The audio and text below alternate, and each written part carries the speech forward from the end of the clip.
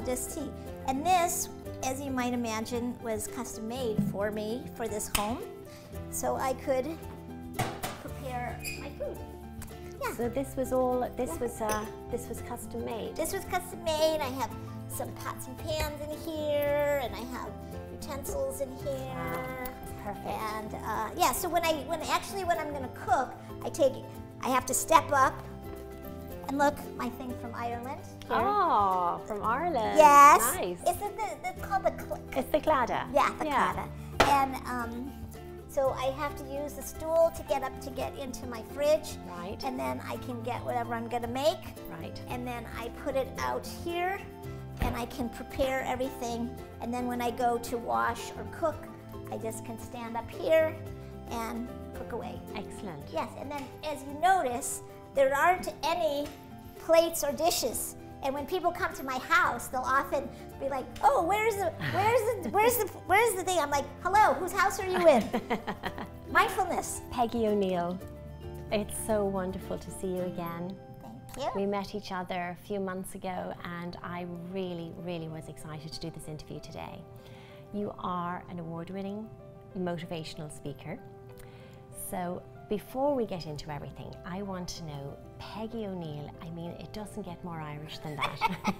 No, and I think that's actually what set the whole thing off, is that you asked me my name, and I heard your accent, and I said, well, as a matter of fact, I happen to be Irish. That's exactly it, yeah, Yes. that was it. Yes. So what is the Irish background? Tell me all about that. My great-grandfather immigrated to Cleveland, Ohio, when he was only 19 years old. And now our clan is about 306 strong. Now that's fascinating. How did you get all this information? There's a book. Oh, oh my Yeah, God. I actually have it right here. I was just looking at it. It's called The Red Hand Forever. My cousin's husband, Christopher Ivan, did a lot of research, and Right. really this is really about Hugh M. O'Neill, about him, about his ancestry, his coming to Cleveland, and the life that he had, and the family, and the business that grew out of it. Right, right. Yeah, so that's how I learned about it. Yeah, because there's a lot about it at the moment where people are looking at their ancestry. There's programs about it, and And all people are these, getting their blood tested to They find are. out what percentage they are. They are. Yes. So have you been to Ireland? I actually have, but I'm sorry to say that I only have been there once.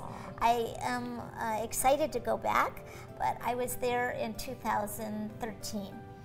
And, no, actually 2014, I was there in the spring, and I went to take a class, and I did a tour, a hike and bike tour of the Ring of Kerry. Oh, wonderful. Yeah. Oh, you got the best. Yeah. So what was it like in Ireland for you? I loved Ireland. Well, it was April, so Yeah, perfect. everything was green, and the little baby lambs were everywhere, and I got the lamb's wool hat with the little sheep knitted on it. Yeah.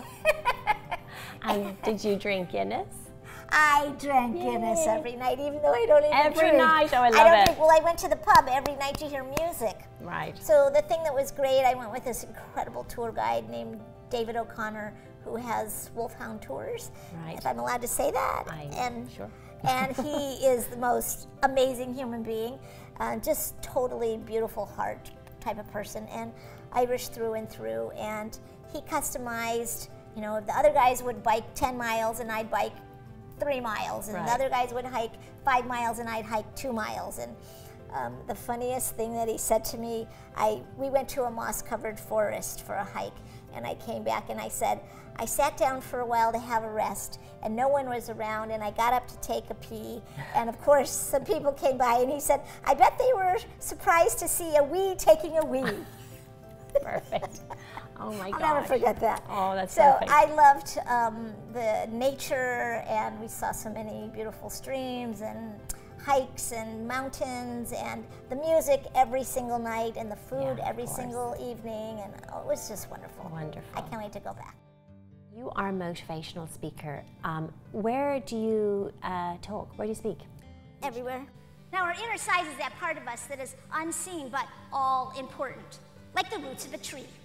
We can't see them, but we know the deeper they grow, the bigger the storm it can weather. I speak in elementary schools a lot, Right. and I speak in corporations. I speak at women's conferences and teen leadership conferences. Okay. Yes. So the school speaking that you do, that's about bullying, right? Yeah. Anti-bullying. Anti-bullying. Yes, and building self-esteem. Right. Because for me, it's together. You can't do one without the other. If you don't have good self-esteem, you're going to bully. Right. That's where bullying comes from. And like that, the bigger we are on the inside, the more capable, confident, resilient, and loving we become. And that, Trying to sustain, as an older person, as an adult, I learned that it was challenging for me to sustain a sense of self-esteem, a sense of I'm okay, a sense of I'm a part of this, when not everyone, when a lot of energy was coming at me with a message that something's wrong with you, you're not okay. Wow, I mean, it's very hard. Yeah. Children can be horrendous to each other. Yes, you they know, can growing be. up like that. Yeah. And then so what did you? How did you cope with that? What did you? Well, there talk was a back whole to other them, or- chapter in high school that I didn't mention. High Okay. school was a whole other chapter. Nobody really told me that the dating situation was going to be different for me. And so I anticipated, I'm going to be going to the dance and to the prom and to the just like everybody else. Yeah. And I didn't. And it's not like I didn't have friends. I had friends. I had male friends. I had girlfriends. However, that particular dating situation was not part of my life. One of the great things is my mother did a lot of wonderful things for me, and one of them was that she got me involved in competitive ice skating. Wow. Yeah, so I started ice skating when I was 6, and I took to it like water in a duck. Oh my And when I was 9, they joined a club so that I could skate every day, and I got a coach that became my surrogate father. He was just the love of my life, Peter Collin. To this day, my head to the floor to him for how much he encouraged me to know that anything I could do with enough hard work, that there were no obstacles for me whatsoever except between here and here. I mean, the power that a teacher has Yes. over their students, it is extraordinary. Yes. That's a perfect example of it. So that was an extraordinary gift that both my mother and he gave me. And then during high school, I just sort of, because that other scene wasn't happening for me, I just sort of naturally dove even deeper into my skating. I skated before school, after school, on the weekends, and I had one of my best girlfriends who was 5'10" and gorgeous, Allison Ford, like another love of my life, wonderful person who I'm still close with. She and I just palled around all the time, and I didn't seem to miss it too much, although there was an internal wound that was like, I want to be part of that thrilling thing. Everybody comes in on Monday morning and is all bubbly, and there's effervescence energy going around, and I wanted to be part of that, and I knew my heart hurt that I had to miss out on that. Now, can I ask you, are your parents also little people? Oh, well, that is an excellent question. Most people assume that they are, and they are not. Right. So my parents are of average size, and that's the case with about probably 90 or 95% of little people. Really? Yes. That's really interesting. Yes. So just like they have dwarfed trees and Yeah. dwarfed bushes and dwarfed dogs, they have, there's some gene that... I was going to say, was it something in the genes? It's in the genes. It's Yeah. a genetic, their blueprint for the bone length shifts. Right. And so the person is smaller. The intelligence, lifespan, usually the same. Now most little people, there's a whole thing I could do about little people. Well, I mean, I'm fascinated because I think it's really interesting. I'd really like to talk about it if you wouldn't mind, just a little bit more. Sure, no. Your brothers and sisters? Do you have brothers and sisters? I do. I have a brother who's 8 years older, sister who's 7 years older, and a sister who's 3 years older. My sisters are average size. My brother also is short statured. The same as yourself? Same as me. Gotcha. Wow. He's had he took a very different path with it. Okay. I mean, our lives have been very different. Right. Yeah. You're not going to tell me about that? I can. Yeah. He, well, he's sober now, but for many years, he used alcohol as a way to find his way through the difficulty. And I was introduced to meditation as a teenager, and I went on the alternative healing path, meditation, breathing, eating, all of that. Right, right. Yes. And I know you're a fabulously healthy eater, and I brought and you tea. chocolate biscuits. Let's have some tea. Let's have some tea. I totally forgot about it. Ooh, this is hot. Oh, yeah. Let me put my sleeve here. Okay. You want to do it? Okay, thank you. Yay. Lovely Irish tea. Irish tea for 2 Irish ladies. Oh, thank you so much. Yeah, and how about some sugar or milk? I'm actually going to have no sugar and no milk, so I'm just going to take it like that. That's beautiful. All right, and please help yourself too. Thank you very much. Well, they looked really nice there. They do. They do. It's almost like... Well, as they say in Ireland, they don't usually clink teacups, delicate teacups, but as they say in Ireland, sláinte. Sláinte? Sláinte? Sláinte, yeah, sláinte. It's usually with a pint of Guinness. A bit of Ireland right in a cup. A little bit of Ireland in a cup. So were people nice to you over there? Very. You didn't have any mishaps over there? Not really. Hopefully. Good. No. I'm glad to hear it. I can't remember any, so if I did, they were very slight. Perfect. Yeah. Perfect. Yeah, people were really polite to me and very sweet. Good. I'm glad. I'm very glad about that. Now, so you went down meditative route. Yes. And how did you start? You told me you did that when you were a teenager. You started getting into that, and then how did you start making a living out of it? Oh, I changed careers many times.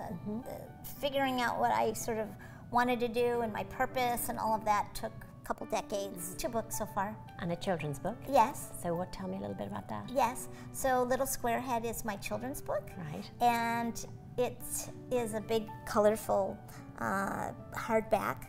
I call it a Cadillac book. It's very classy, and it has colorful illustration. And it's about a girl named Rosa who has a square head. Right. And Rosa gets teased because she has a square head. Okay. And she's in the woods. She likes to go into the woods because nobody gives her a hard time there. And she's there one day and she's crying, saying to herself, "I'll never have any friends." And the stream next to her is magical, and the water speaks to her and says, "Come and look at your reflection." And when she does, she sees a huge diamond in her heart. Oh, wow. And she says, "What's that?" And the water speaks to her and says, "That's who you really are. And if you keep seeing yourself in this way, you'll get 3 gifts." So each day she goes out and she experiences life, and she receives a gift, and the gifts are courage, confidence, and compassion. Wow. Oh, that's beautiful. Yes, and at the end, she's reminded that she has everything that she needs inside of her own heart. I don't mean to. Sorry, a bit emotional. It's supposed to be. Yeah, I mean, that's a good thing. Yeah. So, and the story is to let I chose the girl to have a square heart. Right. A square head. A square head. Because it could be big earlobes, it could be acne, it could be large breasts, it could be shortness, it could be obesity, it could be skinniness, any problem. But when the girl has a square head, everybody can go, "Oh, well, nobody has a square head," so everybody can relate to that person. Yes. So, and then the also other universal principle is that we all have a diamond in our heart. We all have a beautiful essence, and this is one of the main things that the gifts that's come out of my life challenge as a little person is to know that underneath this outer shell, there is a person of greatness that has qualities of greatness like compassion and courage and love and kindness and power, and that if you can find a way to access that inner self, that you can bring those qualities in your life and have a stellar life. And no matter if you can change everyone has challenges. Some of them, like money and even health, sometimes we can change those challenges. In my situation, I couldn't change my challenge. I had to say, okay, this is never going to change. What can I do that can change? And that was a big big aha moment for me when I recognized that I had a fantasy that one day I was going to wake up as a 5'6", gorgeous, beautiful woman like yourself, and all of my problems would be gone, and that it would be, my batting average would be much better if I actually chose to think about how could I change my attitude, my identity, how I express myself, how I receive, what voices I let go in my head, all of those things that I could change. And once I started putting my attention on changing the things that I could change, my life transformed from being in a downward spiral where I was suicidal in my mid-30s to spiraling up to now where I feel like I'm flying and full of love and joy most of the time. I mean, there's still hard days, but most of the time. Give me a big hug. Thank you so much for this interview. You're welcome. welcome. You so much. I'm so honored. I'm so honored. Thank you. You're welcome. Each and every one of you can dream big dreams, do incredible things, and be powerful and compassionate leaders. You all can walk tall.